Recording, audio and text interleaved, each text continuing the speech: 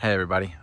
So just backed the car out of the driveway, and so I just wanted to show you how low it sits now. It's not even as low as a standard Z06. Since this is the Z07 package, apparently the suspension is much stiffer, so it doesn't drop as much. I think it drops closer to an inch on a standard Z06, and then with the Z07 package I think it's like 0.7 inches, but it does drop it a good amount in the front. And then the rear drops as well, but definitely a lot more in the front than in the rear. And then, I mean, you know, if you see those air deflectors, I mean, those are pretty much on the ground.